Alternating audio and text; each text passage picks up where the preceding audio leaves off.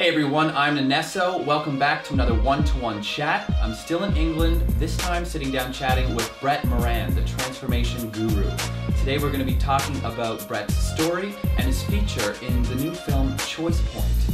Thanks Brett for joining me and having me in your home. Mate, more than welcome. It's been a pleasure. It's been a good few days. Yeah, I know it sounds kind of mundane and redundant, but it feels like we've done this before. Yes, we've known each other for years. Yeah, and we've done many interviews. So, Brett, Choice Point, it's kind of what brought us together, what connected us originally. This is a film that you've taken part of, you're sharing your story of your choice point. A few things come to my mind when I hear that word in the title. What does that mean to you, choice point? Okay, choice point for me was a decision, a choice that I made to better my life, to take a quest, an odyssey, to truly transform it and to become a better person in the world. You know, individually, I really wanted to, be in control of my own life, and globally, I wanted to be a better person in the world. I wanted to make a difference. That was my choice point. The Choice Point movie is about how we can all individually make better choices, and then globally and collectively come together and tune into this big pocket of amazing choices and make the world a better place and a beautiful place. World peace. Yes, world peace. Yeah. Cool. So you have after world domination. That comes first. Yes. I promise it'll be peaceful domination. So you have a real interesting story. I've gotten to know you personally over the past week or so, and you've written about it in your book and also shared a bit about it in the film. What is your origination of your transformation, or the beginning stages that led you up to your choice point? Okay. Yes, I suppose a real long story short. Drugs, crime, prison, prostitution. I was absolutely, completely, 110% living off of my path. I was so far away from the truth, with depression, with suicidal thoughts, with a negative mindset, with self-hatred, this low self-worth for myself, that my choice point came out of a desperate need. It came out of a situation where I had to transform. But at the time I never knew that. I never knew what a choice point was. I never knew what transformation was. I just took a vow to myself and to something that I believe is higher to really put the effort into becoming a better person, to transforming my life and to changing. I just wanted to stop taking drugs. I wanted to stop living that life. I knew that I wasn't destined for that lifestyle, although I was destined to be that person, but I knew that I had a bigger purpose. I knew that I was destined for a better life, and I believe everyone has got a purpose. We've all got different destinations, so I just made that choice point without really consciously thinking or understanding what I was doing. I just went on a whim, and I just went for it, and in 10 years I've not stopped that whim, just going for it, and once you start to notice the deep change and the small change, it becomes more real than anything. So all I've wanted really is to live the truth, to live that honest path, to be me, to find who I was. That was my choice point. Yeah. Wow, that's beautiful. Yeah. It's beautiful. It took me 10 years. But it was a long path before the 10 years. So leading up to it, you had a real interesting life, to say the least. How ddid you get your humble beginnings, as it were, into the world of drugs, sex, and rock and roll? Yeah, drugs, sex, and rock and roll. Sounds pretty cool when you say it like that. Yeah. I mean, in the beginning, there was a lot of positive effects, positive consequences from drugs, sex, and rock and roll. I was a young teenager, and in my circle of friends and the area I lived in, drugs were just normal. It was just a way of life. It was a part of life. So you could go to work, or you could be a drug dealer, you could take drugs, or you could drink a beer in a pub. There was no law in our mindset. We didn't really care about the police or about criminal records or anything like that. And so at the beginning, taking drugs was just a normal way of life. And I'm not advocating take drugs or not take drugs. That's not my message. So when I did take drugs in the beginning, I felt high. I felt positive. I felt all this amazing love. I felt this spirit, and I felt brilliant. It felt good, But then addiction took over, and I kind of went down that destructive path, and that's when I noticed that the drugs weren't so good. How old were you when you say you became addicted to drugs? When I became addicted, probably sort of in my the peak of where most young boys should be, 16, 17. I started smoking cigarettes was my first one. My family I drink. We go to a house party, there's always drink. We go and watch football or go on holiday. There'd always be drink around, and I was the kind of kid that always nicked a little beer you know, off the side or something. You know, most kids probably do it. And I was the kind of guy that sort of, you know, my friends were smoking a cigarette, and under peer pressure I took a cigarette. But it kind of progressed rapidly. Within a few months it was cannabis, and then it was ecstasy, then pills. So it was like sort of 13, 14, around that kind of age. So you started selling at 13, 14, or you Probably, started doing no, probably about 15, 16. You know, I just left school, kind of, well, I got kicked out of school. I got kicked out of school. I wasn't really into education, you know, found it difficult to sit still in the classroom to learn. And started working on building sites for silly money, and just noticed that I could probably make just as much money as selling cannabis and puff to my friends than I could in one day working on a building site. And again, it wasn't a conscious choice or a decision, it was just something I fell into. It was a pattern that was already set in place, which is still in place, you know, and I just tuned into it and went down that path. So there was no effort needed to veer yourself into the path of drugs, selling drugs, doing them, and the things that were going on in the community that you grew up in. It was sort of the norm. 100%. The environment that I lived in just reflected back that way of life for me. Like, down the road was a drug dealer, up the road was a drug dealer, and across the road was heroin addicts. It was just normal. It was a citizen of circumstance. Yeah, totally. It was just absolutely normal. Yeah. Cool. So you did that for a little bit, and you had a patch of, you know, going into prison. You went to jail, obviously. Everything, I guess, took its toll, and what was that like for you? That was a moment, you know, that was pivotal. I mean, I can't imagine what it's like if someone put me in a cell. I'm telling you right now, now that I'm overseas, that's kind of like a little kind of fear that I have, right? Like, what if it happens? I don't know what I would do. I don't know what I would do if someone put me against my will into a prison, especially, like, I feel like you've had this energy about you your whole life, you know what I mean, regardless of where it came from and what you did. What was it like initially, kind of, when you went in? Did you go in and just start transforming right away, or was it a couple of nights in, months? What was it? I mean, when I first went in, there's all the fear, the ego, you know, took over, all that kind of, the stories that you see in Hollywood. You know, I thought prison was going to be this, you know, real kind of scary place, basically. And so I had to become somebody else that I wasn't. You know, living a drug addict, obviously that wasn't Brett. Like you say, that wasn't the energy that was already there. So that was just a mask that I was wearing for, you know, for the hole in the soul that I had. So the illusions that I was addicted to weren't really the problem. The problem I would say was the stuff that was inside that was missing. I just had to find that. And when I went back into prison, or when I went into prison, I had to put another mask on. So I was still coming away from my truth, and it was just a scary place to be in. And yeah, I'm kind of like you. I don't like to be locked in a room. I like to be out, especially with nature and being in harmony with the trees, and I love all that. So to be locked in a room and to have the door shut behind you, and you literally couldn't even walk to the shop or something, was a crazy place. But it was the biggest gift. It was like I said to you the other day, it was a catalyst for my transformation. I never really had anywhere to face myself, and when you're locked in a room, and no big as this place we're in now, this room we're in now, there's only one person in that room, and that's yourself. And I suppose, you know, I needed to face myself head on. You know, the usual stories of different kind of people. But I found two things in prison: drugs, heroin, and spirituality, my connection. So it wasn't a bad place. It was an amazing transformation for me, really.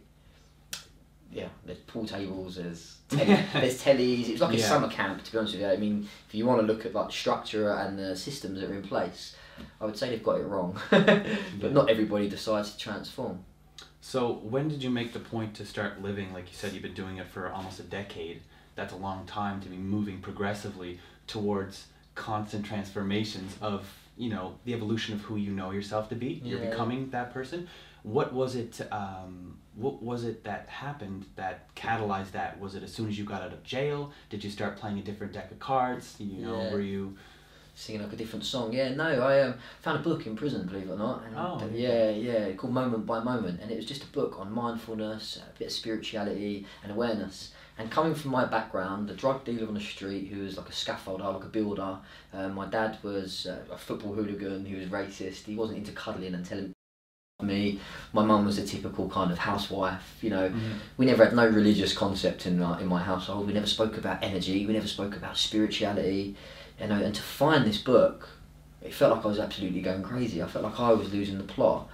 But it was the biggest gift, and I went back to my cell, and there was a guy in my cell, my cellmate, and I didn't even show him the book. I didn't want no one to think that I was going crazy, because I thought I was losing it, you know. So I read the book, and I decided, again, another choice point. I don't know if I subconsciously tuned into this, or it was just an act that I randomly did. I put my hands together and I prayed for guidance. I prayed for help. I was desperate, so I begged for it. And from that day, something changed. I never woke up in the Himalayas or in Thailand or with the Dalai Lama.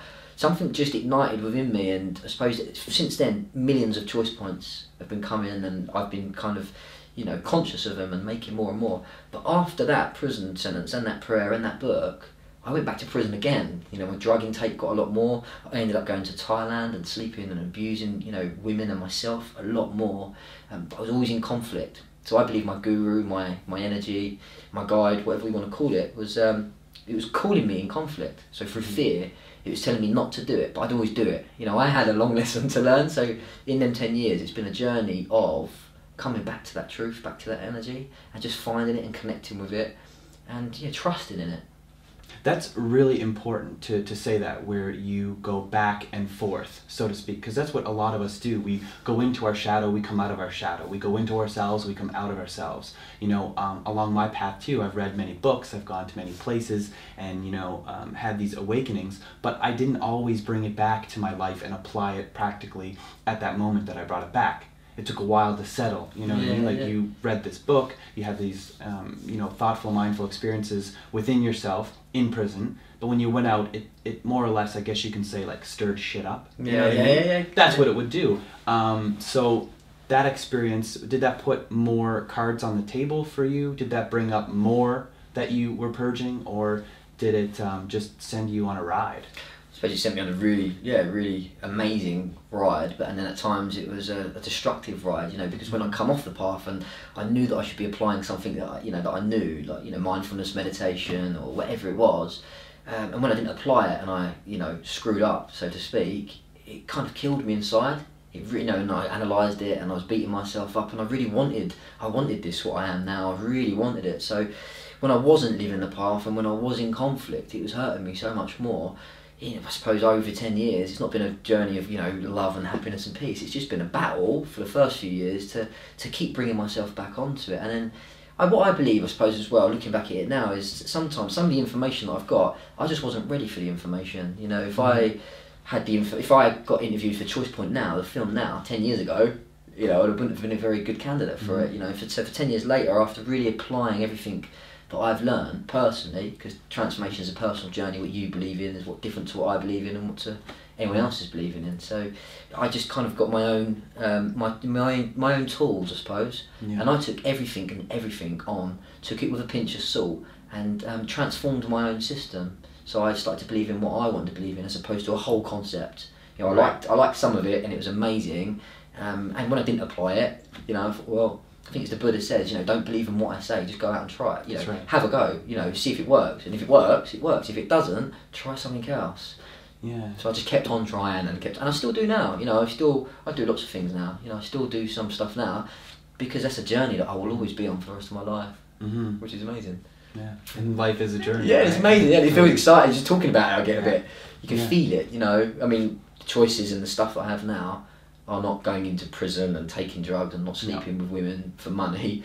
Their choices that still better me, but in a different way. They're not as harsh as they used to be. You have that empathy also carries on in the work you do now. Yeah. You know what I mean? And the book you've written and the story you shared in Choice Point. So when you talk about the application of the concepts, and you had to go out there and you had to do it for yourself, you had to experience it yourself. If we interviewed you 10 years ago right now, or if you did the Choice Point film 10 years ago, it wouldn't be the same. It was the journey that sort of led you to this person you are now. Integration of what we learned and what we're learning is real important. That reboot phase where you just gotta rest and recoup. Yeah. Because a lot of people will go out there, they'll read the books, they'll watch the videos, they'll go to the lectures, and they'll go to the gurus, or they'll go to the spiritualists, and they'll go for answers to these teachers for answers, and they'll want everything at once. You know what I mean? Yeah. They'll want to be that person they're going to be in 5, 10, to whatever amount of years. But it's really important, and as you're sharing with your story and through the work you're doing now, is that you've really got to reboot. You've got to accept where you're at and figure out why you're where you're at, and then that brings you to the choice point of, okay, now I can apply the bigger picture or the moral of the story and move forward. So would you say that that's, you know, similar or resonance with your story? Yeah, totally. I mean, to live your purpose, I think you need to define your purpose. So 10 years ago, being in prison, or give or take, you know, being in prison wasn't about becoming who I am now. That wasn't my goal, that wasn't my quest, that wasn't my vision, you know. My vision, my only goal is to be a better person, to stop taking drugs, to stop lying, cheating, robbing people, being dishonest. You know, being dishonest absolutely killed me. I hated it. You know, I can't even tell little white lies or little fibs. You know, I can't stand anything dishonest. It's just something that I set myself out to be. So where I am now, you know, after all the training, after all the courses, after listening to all the gurus, where I am now was my purpose, but I needed to define it back then. So I had to work out why I become a drug addict, which for me was a hole in the soul. I wasn't cuddled as a child, you know, that love, that connection, very simple stuff. So I looked for recognition externally, drugs, women, clothes, partying, you name it. Yeah. You know, and then I had to define who I really was. You know, I wasn't a crackhead, I wasn't a bad person, I was just quite lost. You know, and that spiritual connection and the connection within me helped me to kind of love myself. You know, it's as simple as that, to be myself and to be comfortable with myself, and to be comfortable if I was negative, it was okay. If I was positive, it was great. If I was angry, it was. They're all opportunities for me to look at myself. And as you introduced me as the Transformation Guru, what I want to put across to people is that I'm nobody's guru. I am by far not anybody else's guru. The only guru that I am is Brett, my guru, you know, so I listen to myself now, and thanks to the Buddha, you know, every time I don't listen to myself, you know, I mess up big time. Every time I do listen to myself, wow, the opportunities come thick and fast. Once I get out of, you know, the way, I call it the guru zone, you know, you get out of the mind, out of the motives, out of your ego, identity, this story, you know, and you go kind of past that, and you get into that. So you get past, I suppose, the fantasy, and you become, you know, purposeful, and you connect to your guru. And so I suppose my message is to tell everybody to do the courses, read the books, apply everything and everything, you know, really go for it, step it up, but listen to your guru, you know, your guru. Listen to yourself. Totally, that voice inside, you know, because every voice is, a lot of people's voices, I suppose, even friends and family that I connect with now, I can tell what their voice is like inside by the lifestyles that they live in, by the way that they look, by, you know, the choices they make, you know, that critical negativity that pops up, you know, you can kind of, it reflects, it comes out on people's lives. So my voice in my head now is beautiful. It's got a lovely tone, you know, we talk to each other in front of the mirror. Singing, it's like rah rah. Yeah, it's very airy fairy, but it works. And sometimes I'm still human, the guru disappears and I have an off day. But they're not off days like smoking crack or sleeping with people for money and wanting to jump off from balconies and kill myself.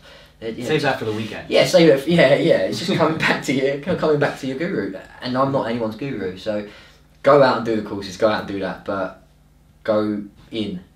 You know, go in more, because the external stuff is amazing, but the important work for me, and this is only my journey, is it's inside. The only real thing I know is my inner universe. That's as real as this, as you, as this, as that. There's the whole kind of system that I needed to recreate, belief system, mindset, etc. So you've reset yourself. Completely rewired it, I like to call it. I used to have a matrix mind was my past business, and it was rewiring the conditioning, the society's pressure, the beliefs that you've got, you know, constantly rewiring that whole matrix within your mind, you know, and finding or creating a new one.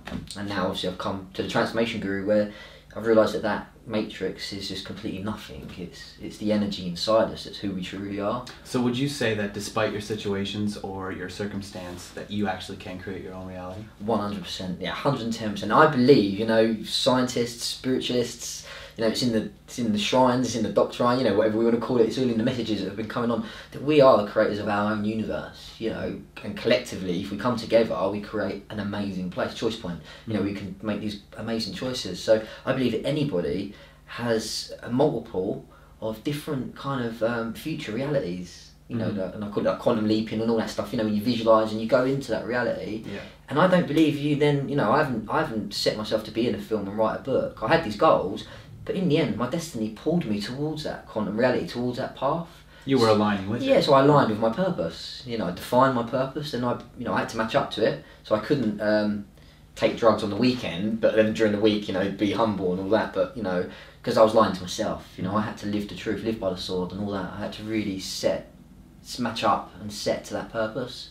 And then it pulled me towards it. So you can transform your destiny, and you can tap into to that future you that you said earlier, that we're born to succeed, to be happy, to be loved, to connect. We're all born for that. It's just a natural, I believe that's a natural state that we're born with, and then along the way we get lost thanks to parents, peers, conditioning, friends. But when we come back to that, then we set ourselves up for what we were truly here, destined to do. Oh, again, that sounds beautiful. That sounds amazing, right? It's beautiful. Yeah. But what would you say to someone who is going through those situations? What would you say to someone who is in a circle and cycle of drug abuse, addiction, dealing, whatever it is, these things, people can be addicted to their thoughts. Let's just say these lower density negative vibrations, the space where people are. What would you say to someone there, speaking from being, who you are in your story? Yeah. I mean, you see a lot of people on TV, you see a lot of gurus and famous people, celebrities, etc. that are telling their story. So I don't want to be one of these people that are sitting here kind of preaching or telling people, because I have been on the longest journey of my life. These 10 years haven't been plain sailing. I've messed up more times than I've succeeded. Mm-hmm. But that was part of the process. It was just mess up as many times as you can until you find yourself. Failure is not a failure, it's an opportunity of growth. It's an opportunity to find yourself. Every time I did screw up big time, it was like, wow, what can I now learn? What can I now get from that to do it next time differently? Mm-hmm. And drink driving, for one, amount of times I've been arrested for drink driving, I was in prison for drink driving. You'd think I would have got the message after like the third time. That's a very serious thing. Yeah, but it's a really serious thing. It's really dangerous. It could have hurt a lot of people. And luckily, thankfully, that I never. But you'd think I'd have learnt that message, the first few times. But it took me a long journey to really get that message. And each time was an opportunity to make a new choice point, to make a new option, to decide. But then I had to follow that through, and that was a difficult part. So if you was at home and you was listening and you're not living who you truly are, I'd find who you truly are first of all, to try and find that purpose. Find, if you're a drug dealer and you're not enjoying it, you'll know. If you're taking drugs and it's making you feel low 9 times out of 10 times, you'll know if that high is just for a few moments. So I would say look within, literally close your eyes, connect to what I call your inner guru. Ask yourself who you are, why you're in that situation, what choices have you made. My life never begun until I took full responsibility for it. I blamed, I kicked, I screamed, even God or spirit or angels, whatever we want to call it, they were against me, my family screwed me up, my friends were no good. And then the more and more I created that energy, the more and more I was just... Oh, Bill was after me. Yeah, it's the police's fault, I'm a criminal, I should be allowed to sell drugs.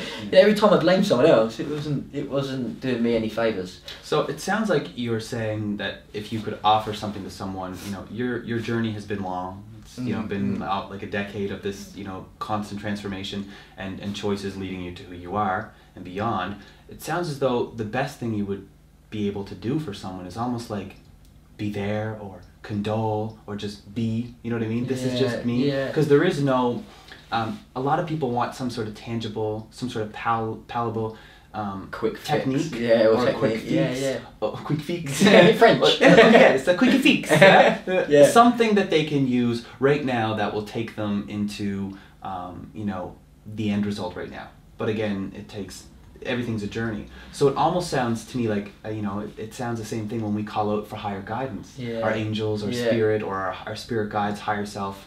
And it's almost like they would take that perspective too, right? They would just say, well, look, it's such a journey. You have so much to experience along this journey. But if you embrace and you empower your inner guru, your inner knowing, I promise you that by following that, it will change. It will shift. Your reality will get better. But you need to know when you get to that choice point, where to go.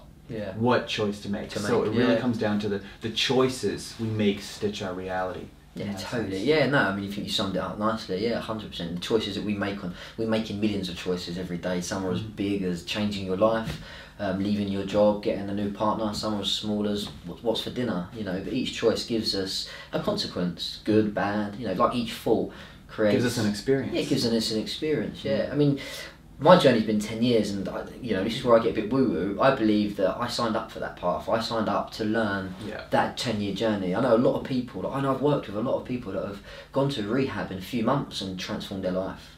you know, and now they're off doing amazing things all around the world, and I still keep in contact. I've got a lot of people that are still battling with addictions for longer than 10 years. So I kind of believe that we kind of come here, you know, and we sign up for a few soul journeys, whatever we want to call it. And okay, so I decided to learn about addiction. I had to go through it the hard way to now teach other people. But you had to accept that. That kind of sounds like acceptance. Yeah, totally accept it. Like, put my hands up. Like, okay, so every time I slipped up or I failed or relapsed, in the end it was like, brilliant. You know, I've got to learn to do it a bit more better next time. You know, keep on going, Brett. You know, the inner guru started talking to me in a positive way. But what I do believe is that we can speed up the transformation by accepting it, by connecting. You know, 4 keys to connection: connect to yourself, find out who you are, connect to your spirit. You know, really connect to your spirit, connect to other people, help other people, connect to your nature, to the universe, and stuff like that. And that's nice. Yeah, and using your mind. Just using your mind. All I've ever seen in these 10 years is, I've seen this moment right now. I never knew it was going to be you. I never knew it was going to be your interview, but I knew that I would succeed. You know, so I visualised myself in pure success. I visualised myself in happiness. You know. How important and how much of a key were those visualizations to where you're at now? If I didn't do them, I wouldn't be here. Yeah. If I never, people call it quantum leaping, like I said earlier. People call it, you know, visualisation. I just basically close my eyes in the morning and see how I'd like a nice day. But 10 years ago, I closed my eyes and saw how I'd like a nice life, and that was to be clean and free. That's interesting. Yeah. Yeah. Because you talk about visualizations now, and I actually remember a story you were saying back in the day, which was a Wednesday, by the way. You were, you know, in a car or something like that. You were doing drugs. And you tell me the story. I was just smoking crack, you know, for my sins, and just talking to a friend, and just listened to this voice that come up, and I just said to him, you know, I'd write a book about this one day, and I will change my life. And without even realising, I was visualising them. I was listening to my guru. I was connecting to my spirit. You know, a few little things had happened for me to get to that point, but I kind of blurted it out. And you know, when I told him, he laughed, and even I laughed. I can just about spell. I can put a paragraph together. You know, but I never give up on that. And then I started picturing myself. So it become a belief, which turned into a deep knowing, which turned into a purpose. Well, you pictured it, and then you spoke it. Importantly, you spoke it. You said, regardless of how high you were, whatever the situation was, to your mate, you said, you know what, one day I'm gonna change my life. I'm gonna set things right, and I'm gonna write a book about it and help others. You know? Yeah, totally. And when I realised I knew what I was doing, and there was a law of attraction, and there was a connection, and there was all this stuff. You know, I'd done the stuff without realising and understanding what I was doing. So now that I understand all this stuff, I would urge anybody to, if they want to control their life or transform their destiny, if they just want to be happier, is to pick up these basic tools. Or, you know, get on your hands and knees maybe and pray. You know, you don't have to be religious to pray. You know, meditate. You don't have to be Buddhist to meditate. Visualize. You don't have to be into law of attraction to visualize. Just use the simple techniques. So visualizations have actually brought to fruition where you're at now. Without visualizations, you can say that you wouldn't be where you're at right now. Yeah, in a sense, because if it wasn't visualizations, and then it would have been a different path, and I would have been doing something else. But my path is visualization. You knew it. Yeah, knew it. Yeah, and like picturing it. It doesn't have to be an hour a day. It could be 1 minute in the morning or 1 minute in the evening. You know, at the moment, I am now 10 years in front. You know, I can see myself where I am. I'm picturing what I'm doing. You know, a few years back, I was like, right, okay, I know I'm writing a book. I know it's going to be great. You know, I'm going to do this, Brett. You know, we're clean now. Let's go for it. I'd love to be in a movie. Imagine making a movie about my life, you know, and telling people I transformed and you can do it too. You know, sending a message of hope and inspiration. And then Choice Point come up and I was asked to be interviewed for a film. I know it's not all about me, but I'm in a film with some of like the biggest leaders and change agents of the world, and you know, really making a massive difference. What did that do for you? Not only that, you knew back then, and by the way, that seems like a poetic metaphor for light at the end of the tunnel, because you were in that car, you're talking to your mate, you had that moment, you had this knowing, whether you were high or not, you aligned with this purpose of you know, coming clean and writing a book on your story and sharing it, and you spoke it. So that was kind of literally like a light at the end of the tunnel, as it were, a light in the dark. Because it was dark back then. And now you're up here, you're in Choice Point. Like you said, there's some names, you're up there. The Sir Richard Branson is in that film, Gregg Braden is in that film. All of these leaders of these major shifts and changes that are shaping the world. How did you think it was going to be a film like that? No. Sir Richard Branson. Desmond Tutu, you know, Jack Canfield. what's more crazy is that I've read some of these books, and I've known some of these, not known them personally, but they've inspired me. And I'm just like, wow. And to get into that, I never knew that exactly was going to happen, but I was just mentioning it to you a minute ago. What I believe is if it doesn't work out, if it doesn't happen, then it's not going to, okay, that happened for a reason. But if you flip your mind to, okay, there's going to be an amazing result because it didn't work.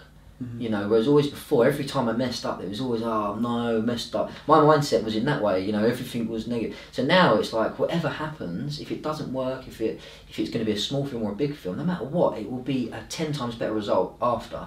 The next opportunity will be better. The next person you meet will be much better. The next day you wake up to, when you open your eyes, is going to be 10 times better than the day you've just had, because you're kind of living in that moment, living in that experience, and living in the now. You're choosing not to focus on the negative result of, I missed that opportunity, I missed that chance, I missed that shot at something that I really wanted to do.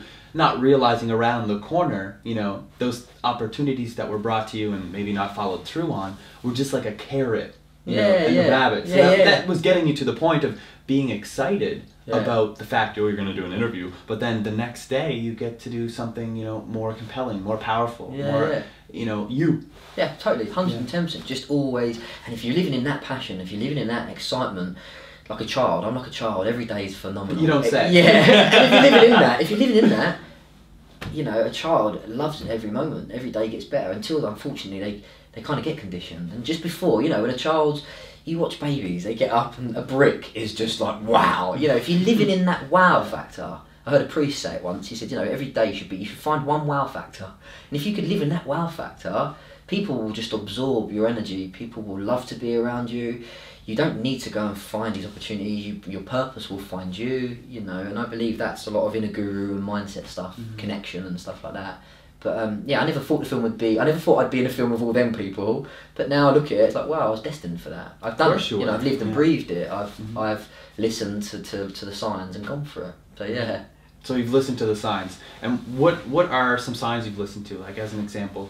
The biggest sign is conflict and fear within me, and then the signs are people that I meet, people that follow through, connections. The connection for me is key. Yesterday I was talking to a 78-year-old man in a cafe. I was waiting for you to come down, and as I was talking to that man, I got just as much as inspiration and messages from him as I would speaking to Richard Branson or Desmond Tutu.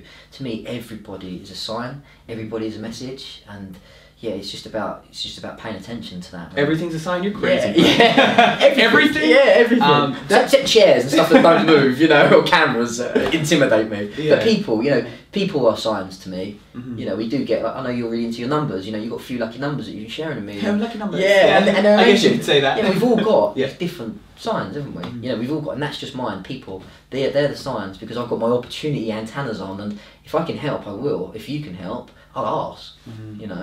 That's perfect, because that's so in resonance, and I'm, amazed at how it worked out that we connected together. And as you say that, the signs, because I'm being led sort of on my journey through the synchronistic signs and people I meet, the places I go, and I'm not deterred by anything. If something doesn't work out, I said to people who watch my interviews, like, dude, if this doesn't work out, if I don't get to edit it, I'm not doing it again. Done. A, I don't have the technical know-how, and B, I don't even know how to do that. I just want to upload these things. Because it's about the message that message that you've got, Dan. It's profound. It's if people look at that, it's about listening to what you've got to say, not with your ears, but with your soul, I suppose. Yeah. So it's good. It's kind of like a confirmation for me, because, like you said, you talked to a 78-year-old man at the shop at the cafe, and it had such a profound experience, and I have those experiences. Yeah. So it's so nice to know that there's a parallel in someone else who's also, becoming more of who they are, but also who has done major leaps of transformative, quantum jumps, whatever you want to call it. Whatever you want to label it. It's just a label,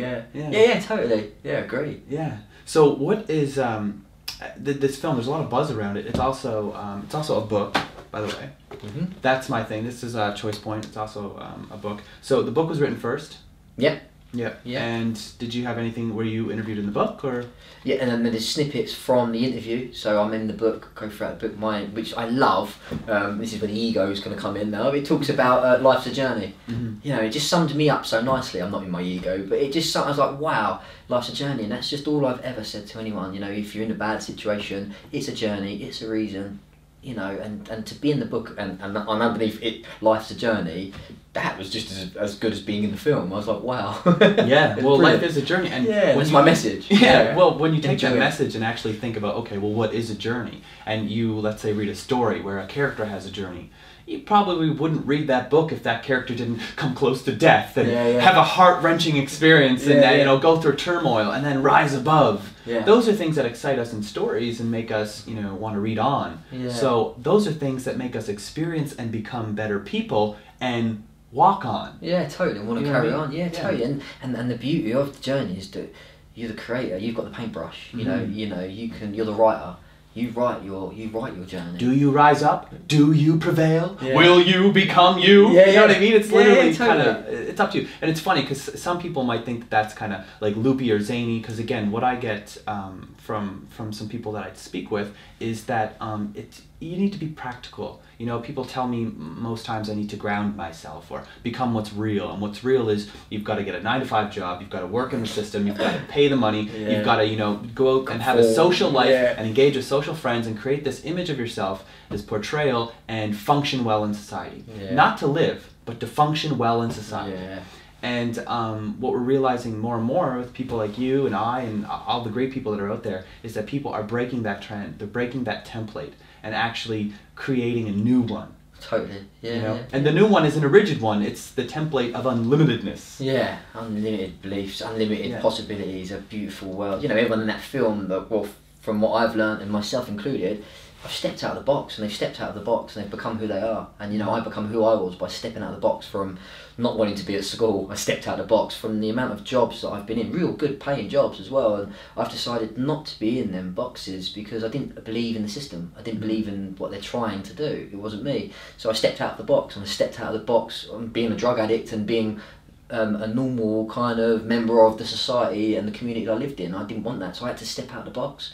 I call it leaps of faith because it sounds better. It sounds very... Leap of faith? Yeah, I took a leap of faith. But all I'd done was stepped outside the box and went against the grain. I went, and that's all I am still doing. No 9 till 5. No, I'm not singing anybody else's message. I love everybody's theories, but I'm coming back to me. I'm not trying to wake anybody up. I'm not trying to preach. I'm just being me. But you did the 9 to 5. You did those box jobs. And you didn't like it. So what you did was recreated your reality without it. Yeah, totally. And you're living it now. Yeah, totally. Created that system within. It can be done. Yeah, people do it all the time. Yeah, don't take drugs, kids. You know, recreate your own system. Be your own boss. Yeah. I know I am the best boss I know. Yeah, of course. I'm the happiest boss I know.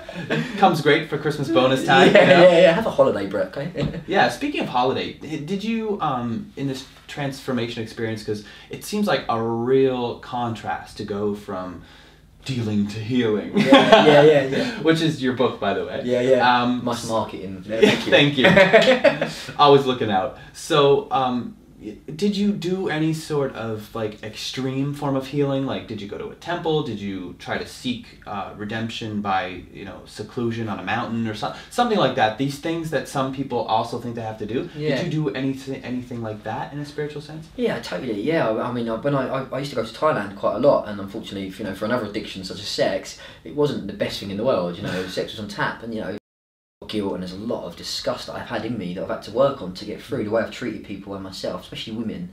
But while I was out there, I was praying to monks, you know, going to temples and just asking for guidance. You know, obviously after I took my first kind of choice point in prison, and so yeah, I went to temples. I've lived with monks in temples.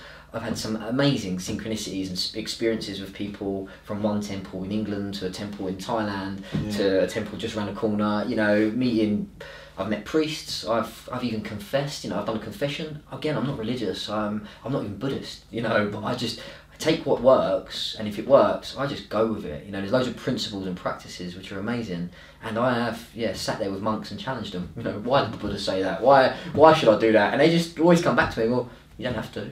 Find out for yourself. And I'm like, So I found out the hard way, and then I come back going, yeah, okay, I agree. I've been on silent retreats, you know, to really face myself. But then, I did speak to somebody a long time ago from India, and he just said to me, you know, you don't have to go to India to have a spiritual awakening. You don't need to go anywhere else. You just need to go within. And it really resonated with me because my journey began in prison. You know, a really unlikely place for a spiritual awakening, if we want to call it, or a choice point. But it began there. And so I never really went out seeking Thailand or seeking these monks.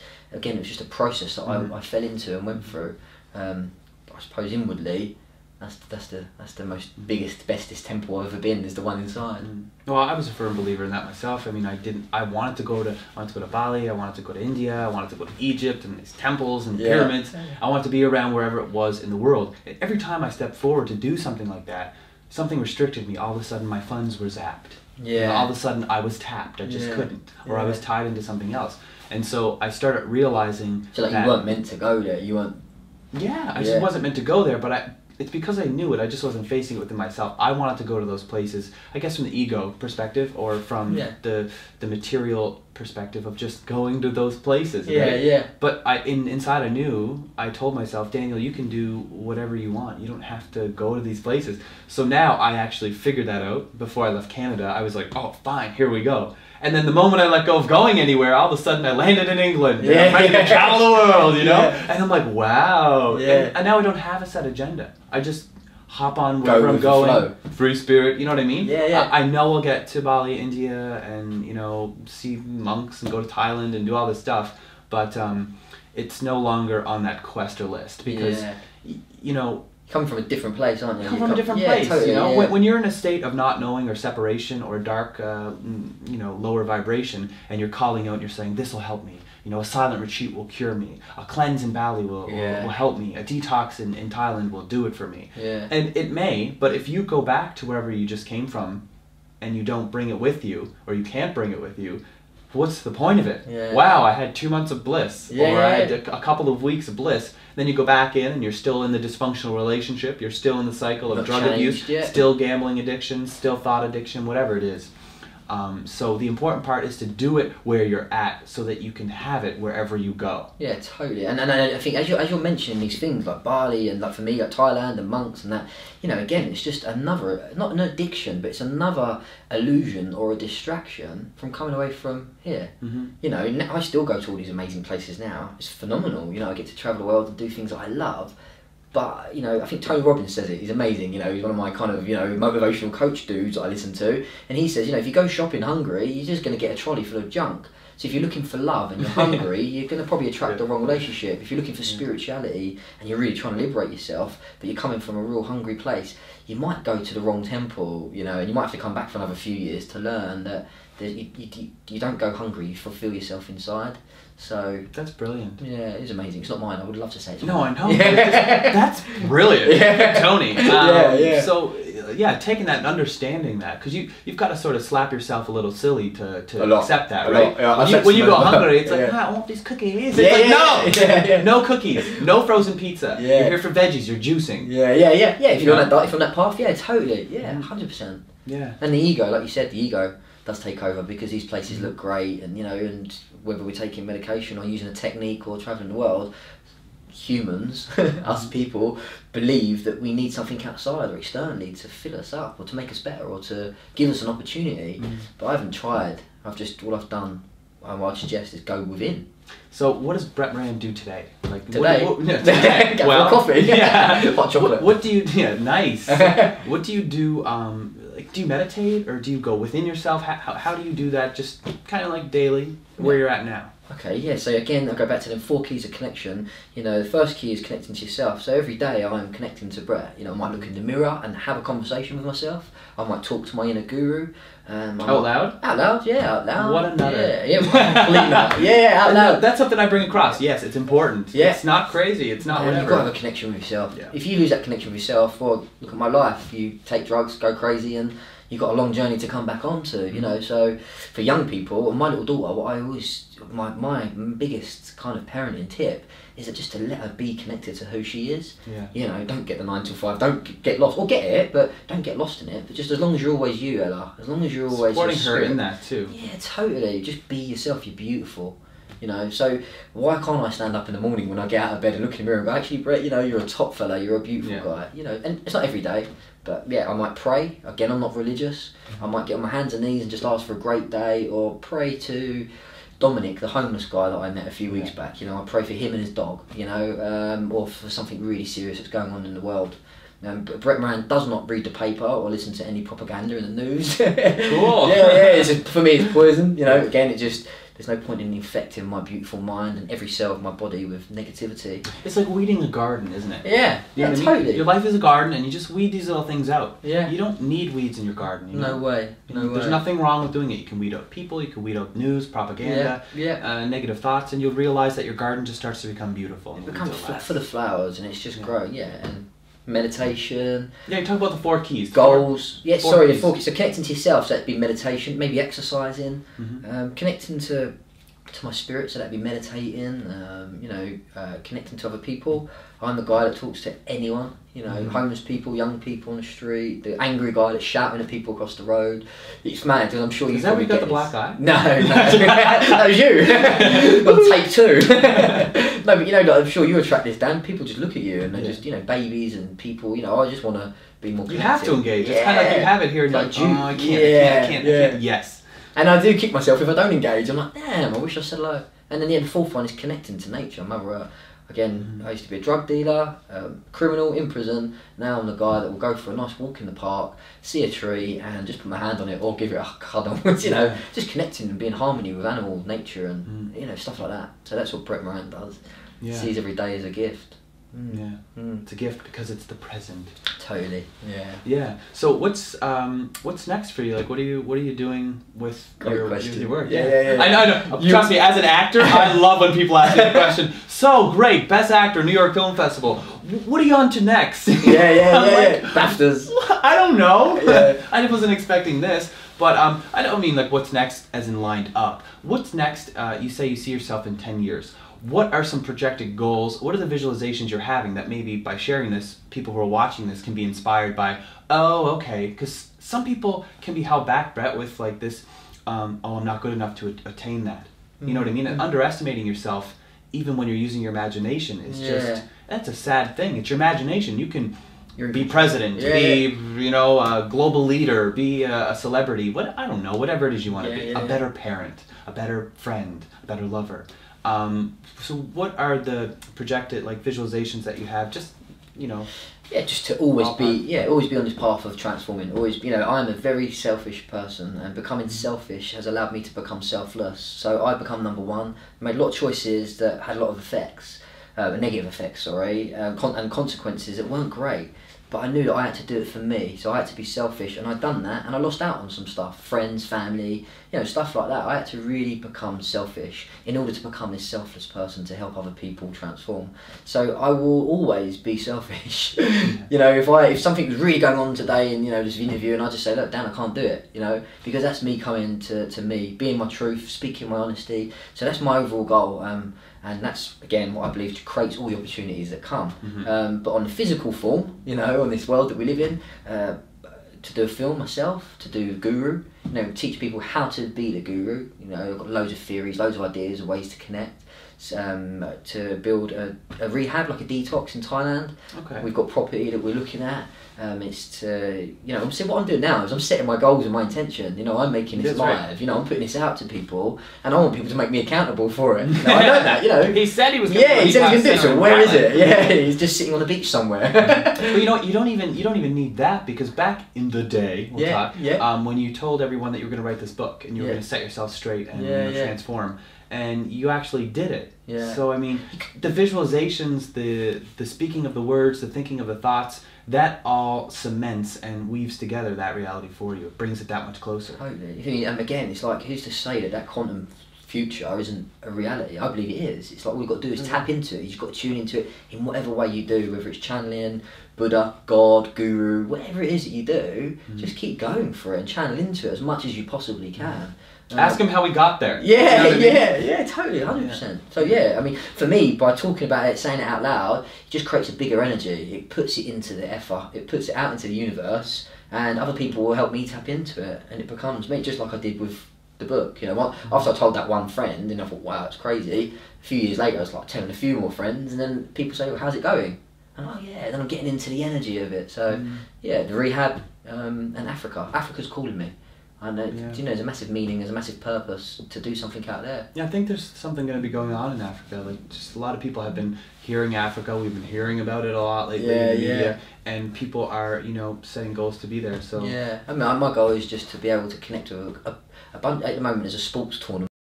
I do that because it's like, whoa, but I'm really trying to manifest, and I've actually got a meeting with a guy Friday, and it's literally just to raise a little bit of money to go and teach a load of young kids how to do some sports, have some fun, and I believe every child deserves them opportunities. My little girl always has fun, she gets to play sports at school, and we run around, so, you know, I'd like to just go and do that to help some young kids that might not have that opportunity or that. Yeah, which is, to me that gets all my boxes ticked. Being in a film, writing a book, and that fame. That gets my box. Yeah, that's not. It's amazing. It's important to get a message out, but the real connection with a young kid in Africa or a homeless person, that just makes me come alive. It's amazing. Yeah. So getting the message out. When does Choice Point come out? June the 1st. It's out June the 1st. So if anyone wants a screening anywhere in the world, by all means, email me. Cool. My website goes live. You know, I'd love to be a guest, do live questions and answers, or they can set it out themselves. You know, they can go through Choice Point website, and they can, you know, get a DVD and screen it. You know, get a message out there. Cool. And there's a movement online that they can join. And then my website will be there, Transformation Guru -guru.com. And they can get some free stuff and see what I'm all about. See my goals, see my visions online as well. I've set them: movie, Thailand, and Africa, because I want to create that. Yeah. We'll make sure all those links are in the bottom of this interview. Cool. And, I mean, thanks for chatting, man. Thank you. That's amazing, man. It's been awesome connection. England has been amazing so far. Meeting people like Brett all around, and I'm real excited to keep my journey going. So thanks for watching my one-to-one chat with Brett Moran. Choice Point, the movie he's in, also featuring, let me pitch this a little more. Yeah. Choice Point, it's a book, it's a film, it's a movement. Well, you know, good pitch. Yeah, no worries. Let's name drop as well. You see like Sir Richard Branson in there, Gregg Braden, Desmond Tutu, Jack Canfield. Yeah, so there's a lot. I mean, these people are the trendsetters or the wave leaders, the people the cutting edgers of this shift that we're all working towards and experiencing now. So I'm looking forward to seeing where I'm going to be next time I chat with someone. Thanks for tuning in. ONE2ONE, one love. It's cool. Yeah, it's cool. Maybe we need a water break. What were you talking about? Visualizing, making sure you do techniques and go for it. You know, I was going to get to what you can create. You know, in the last few years, it's been creating the film, stuff like that. You know. Yeah. Okay. And action. Thank you. I always want to say that. So visual.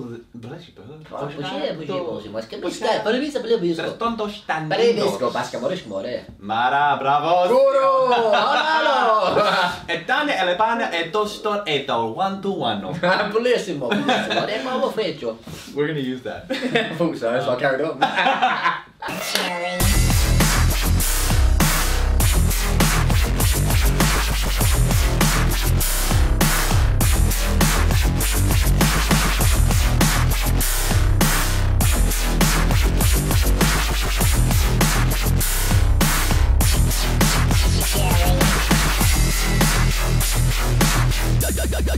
Yeah.